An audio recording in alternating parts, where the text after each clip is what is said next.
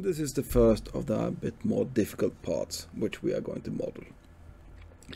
And well, we'll use a revolve, but we need to make an undercut and also pathway for keys. That could be a bit difficult.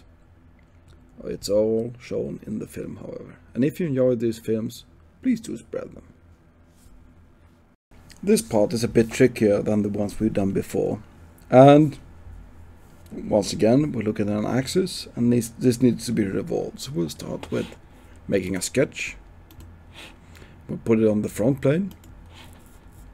And this time I will make a center line which is horizontal. And then I will draw the general outline. I will start with Origo at the way back. I'll head up like this, and then I have an angle heading down like this. And finally, that's the end. So this is the general outline, and now I could simply start adding dimensions and angles, and I will start with the angle. This should be 5 degrees. The entire length should be 72. Now this looks a bit messed up, but is it a problem? No, it isn't. We could just drag it along until it looks nice once again. And this distance should be 20. Now it looks a bit less peculiar. And I will pick this line and this line. I will add the dimension 42. And now I should get started with the diameters. This one should be 10. This one should be 35. And note that I'm not adding any kind of tolerances this time. I will do this later afterwards in my drawing. And here I will just pick the nominal values. Well, that's it. We have a fully defined sketch, so we'll exit this one. We'll make a revolve boss base. Yeah, we do wish to close it. Okay. There are, however, a couple of snags. This is not entirely complete, is it? We start off by creating the key. This is needed since we want this part to rotate along with the hub. What do you call it? No, it isn't a sprocket wheel. Anyhow, the thing that you utilize your hand to turn the entire mechanisms. We'll put that in a new plane. We'll put this tangent to this one, and we'll utilize the front plane. And we'll say it needs to be parallel. Great. I will make a sketch upon this new plane. And now we'll make a slot, a straight slot. That's it. This one needs to be horizontal to Origo, or coincidence this time part. And now we could add the values, and it's 14. Either we could calculate this, or we make it like this. We press both of the arcs. We'll just pick any value. Then we'll head into leaders. And on arc conditions, we will no longer have center. We will have max and max. And thus, we get the maximum value. And this should be 14. Great. And the diameter should be 4. Okay. And the distance from the end should be 5 millimeters. Great. There we have our keyway. And we'll make an extruded cut. And it should be 2.3 millimeters deep. And this, of course, needs to be milled afterwards, after we put this entire thing to the lathe. Okay. And here comes another tricky part. Perhaps the most tricky part we could find upon this one. And as you can see, this part, it needs to go on a lathe. Well, there's a problem. We can't really make sharp corners on a lathe. And we shouldn't. It would create enormous stress within the sharp corner as well. So we wish to make what you call an undercut. And this is defined in T1.01.001. And we'll make this one. We'll start with the front plane and we'll make a sketch. And here we can see we could just make the general outline. We'll start with this one. It's heading down like this. And here we could just close it off. And this time I will just add the general dimensions, and afterwards I will do the fillets afterwards, so that we get round, nice edges. And this distance, it needs to be 0.2 millimeters. And this one needs to be 0.2 as well. And I will add the angles. This should be 15 degrees.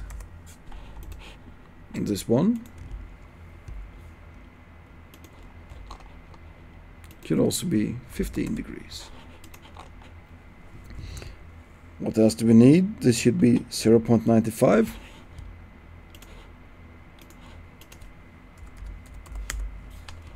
Oh no, that's great, isn't it? But there is a slight problem.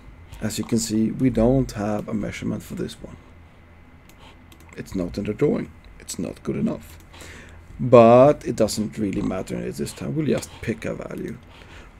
But in case you're the machinist and this seems to be crucial for the part, you need to make a call to the engineer who's been making the drawing to figure out what's been going on and what could we do to change it. But at this time we'll just pick a value. And this time I think we'll pick 1 millimeter. This is a bit too 1.5 perhaps. Oh great. And we'll head out. And in features we will make a revolved cut. At this time we don't have an axis of revolution. We could either pick one, we could just try to hide show, go into the temporal axis and pick the temporal axis as the axis. Whatever you like. And we close it off, that's great. And now we need to add the fillets, 0.2 millimeters. This one, and finally this one. Now we have a complete undercut. However, we are not finished with the fillets. So we'll need to add once more, 1.5 millimeters.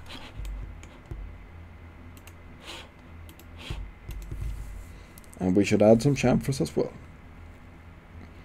And they are heading out all the way up. Let's see, could we find them? 1 times 45 millimeters, 2 of them, 1 of each on each side. And finally we need a chamfer down here. This one should be, let's look, have a look, 1.5 and 15 degrees. This looks great. And we need this in order to mount, to facilitate easier mounting. But we forgot something. What did we forget? Yeah, we forgot the threads. Is this a problem? Not really. But if we start to add it down here, we are messing up our own doctrine how to model parts. So I will draw this line all the way up here. And here I will start adding my hole wizards. We need to have one over here. Let's go straight in the middle. And this one should be M5. A thread. M5. And let's have a look. It should be 12 and 16. And that's what you get as a general thing as well. With the thread call out, that's great. And we wish to have the same thing on the other side. However, I will not make a mirror, since this could make my construction a less flexible in case I wanted to switch whatever I had on these sides. And once again, M5 and these, and I will, well, that's great. It's just what we want. Okay. And if we drag it downwards, we can see there is no change in my model whatsoever. And I will make a small chamfer. This should be 0.9.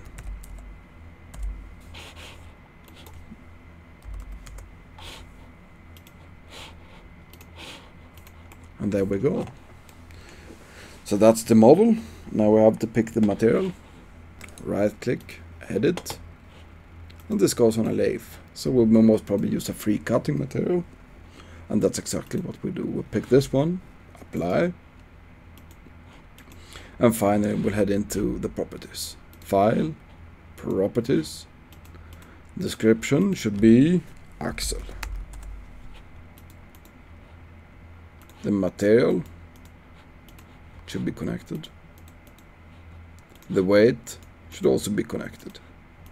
And we'll make a space and a G for grams afterwards. And lastly, finish. And this thing will be called in oljas. It will need to be lubricated after manufacturing. Well, that's it.